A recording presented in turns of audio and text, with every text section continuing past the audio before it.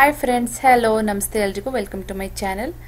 ನಾನು ಇವತ್ತು ಯಾವುದೇ ರೆಸಿಪಿ ವಿಡಿಯೋ ಕೂಡ ಹಾಕ್ತಾ ಇಲ್ಲ. ನಿಮಗೆ ತಂಬನೇಲ್ ನೋಡಿ ಇಲ್ಲ ಹೆಸರು ನೋಡೇ ಗೊತ್ತಾಗಿರುತ್ತೆ ಇವತ್ತು ಏನು ಸ್ಪೆಷಲ್ ಅಂತ. ಸೆಪ್ಟೆಂಬರ್ 8ನೇ ತಾರೀಕು ನನ್ನ ಬರ್ಡೇ. ಸೊ ಬರ್ಡೇ ಸ್ಪೆಷಲ್ ನಾನು ಏನು ಮಾಡಿದೆ ಅಂತ ಇವತ್ತು ನಾನು ನಿಮಗೆ ಒಂದು ವಿಡಿಯೋ ಹಾಕ್ತಾ ಇದ್ದೀನಿ. ತುಂಬ ಜನಕ್ಕೆ ವ್ಲಾಗಿಂಗ್ ಇಷ್ಟ ಆಗುತ್ತೆ, ವ್ಲಾಗ್ ವಿಡಿಯೋಸ್ ತುಂಬ ಹಾಕಿ ಅಂತ ಕೇಳ್ತೀರಾ. ಬಟ್ ನಾನು ಈ ಚಾನಲ್ ಸ್ಟಾರ್ಟ್ ಮಾಡಿದ್ದು ರೆಸಿಪಿ ವಿಡಿಯೋ ಮಾಡೋಣ ಅಂತ, ಹಾಗೆ ಟ್ರಿಪ್ದು ಒಂದೊಂದು ಹಾಕೋಣ ಅಂತ. ಬಟ್ ತುಂಬಾ ಲಿಸ್ಟ್ ಸ್ಟಾರ್ಟ್ ಆಗ್ತಾ ಇದೆ ವ್ಲಾಗ್ಸ್ದು. ನೋಡೋಣ, ಅದೆಲ್ಲ ನೋಟ್ ಮಾಡಿ ಇಟ್ಕೊಂಡಿದ್ದೀನಿ, ಹಾಕ್ತೀನಿ ವೀಡಿಯೋಸು. ತುಂಬಾ ಏನು ಗ್ರ್ಯಾಂಡ್ ಇಲ್ಲ ನನ್ನ ಬರ್ಡೇ, ಸಿಂಪಲ್ ಅಂತಲೇ ಹೇಳ್ಬೋದು. ಕೇಕ್ ಕಟ್ ಮಾಡೋದು ಮತ್ತು ದೇವಸ್ಥಾನಕ್ಕೆ ಹೋಗಿ ಬರ್ತೀವಿ, ಆಮೇಲೆ ಸಂಜೆ ಒಂದು ರೆಸ್ಟೋರೆಂಟಿಗೆ ಹೋಗ್ತೀವಿ. ಇಷ್ಟೇ ನನ್ನ ಬರ್ಡೇ ಸೆಲೆಬ್ರೇಷನು. ಮಕ್ಕಳದಂದರೆ ಮಾಡಿದ್ರೆ ಚೆನ್ನಾಗಿರುತ್ತೆ ಗ್ರ್ಯಾಂಡಾಗಿ. ಸೊ ಮಿಡ್ ನೈಟಲ್ಲಿ ಆಲ್ಮೋಸ್ಟ್ 12 ಗಂಟೆ 12:30 ಆಗಿತ್ತು. ಅವಾಗ ಕೇಕ್ ಕಟ್ ಮಾಡ್ತಾ ಇದ್ವಿ. ನಾನು ನನ್ನ ಮಗಳು ಅವಳೇ ಕಟ್ ಮಾಡಿದ್ಲು ಈ ಸಲ. ಯಾವುದಾದ್ರೂ ಹಬ್ಬಗಳಾಗಿರ್ಬೋದು, ಇಲ್ಲ ಈ ಥರ ಸೆಲೆಬ್ರೇಷನ್ ಆಗಿರ್ಬೋದು, ಇದೆಲ್ಲ ಮಕ್ಕಳ ಜೊತೆ ಸೆಲೆಬ್ರೇಟ್ ಮಾಡ್ಕೊಂಡಾಗ ತುಂಬಾ ಖುಷಿ ಅನಿಸುತ್ತೆ. ನನಗಂತೂ ಈ ಸಲ ತುಂಬ ಖುಷಿ ಆಯಿತು. ನಮಗಿಂತ ಅವರೇ ಖುಷಿ ಪಡ್ತಾರೆ ಮಕ್ಕಳು. ಸೊ ಈ ಸಲ ತುಂಬಾ ಖುಷಿ ಆಯಿತು ನನಗೆ.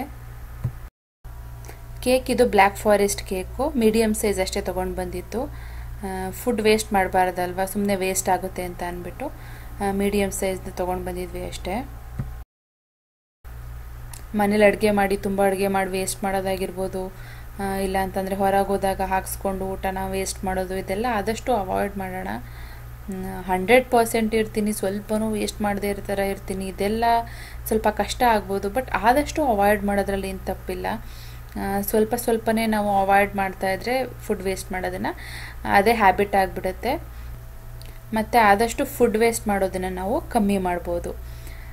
ಮತ್ತು ರಾತ್ರಿ 12 ಗಂಟೆಲಿ ಕೇಕ್ ಕಟ್ಟಿಂಗ್ ಆಯಿತು, ಮಲ್ಕೊಂಡ್ವಿ. ಬೆಳಗ್ಗೆ ಎದ್ದು ಆರಾಮಾಗಿ ಸ್ನಾನ ಮಾಡಿಕೊಂಡು ದೇವಸ್ಥಾನಕ್ಕೆ ಹೊರಟಿದ್ದೀವಿ. ಇವಾಗ ಮನೇಲಿ ಪೂಜೆ ಮಾಡಿದ್ದೆ ಮತ್ತು ಸ್ವೀಟ್ ಮಾಡಿದ್ದೆ.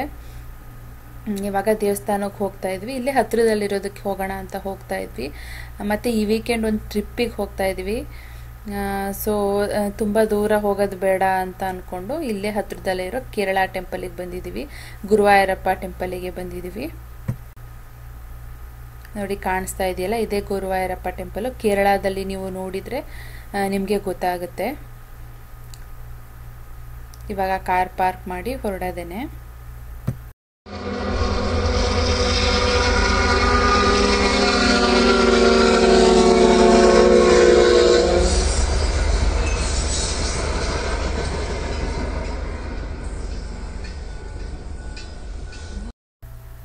ದೇವಸ್ಥಾನದ ಪಕ್ಕದಲ್ಲೇ ಟ್ರೈನ್ ಸ್ಟೇಷನ್ ಇತ್ತು. ಸೊ ಟ್ರೈನ್ ಪಾಸ್ ಆಗೋದನ್ನು ವಿಡಿಯೋ ಇನ್ಕ್ಲೂಡ್ ಮಾಡಿದ್ದೀನಿ.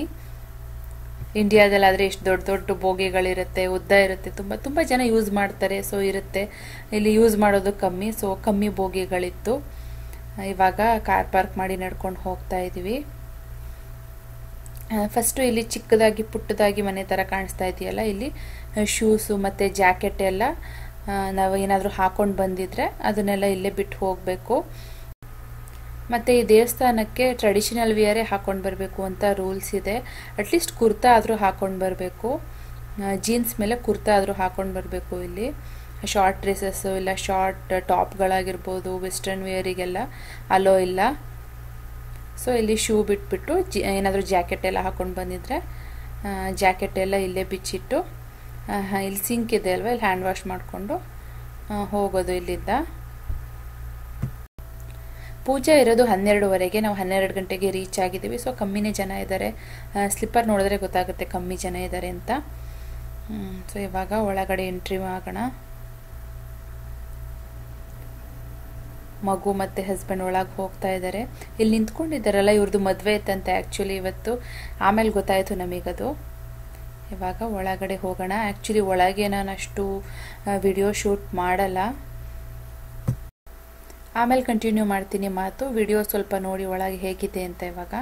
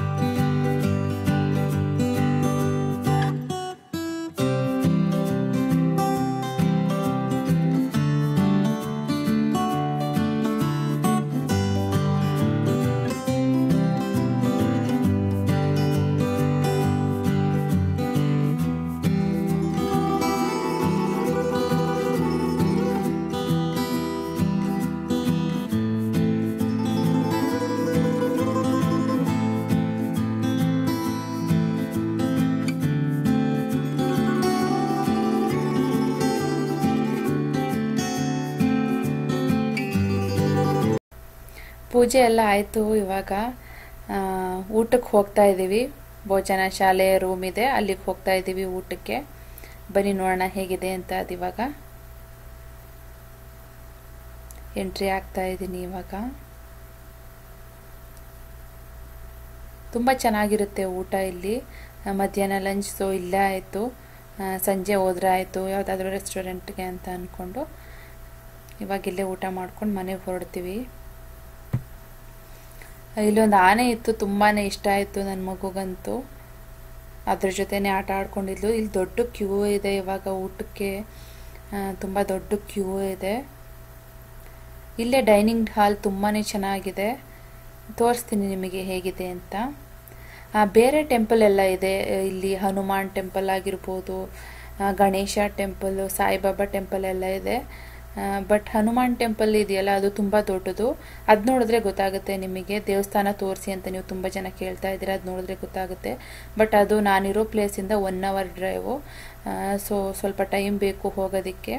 ಹೋದಾಗ ನಾನು ವಿಡಿಯೋ ಮಾಡ್ತೀನಿ. ಅದು ಇವತ್ತು ಇಬ್ಬರು ಸ್ಪಾನ್ಸರು, ಸೊ ಡಬಲ್ ಊಟ ಇವತ್ತು.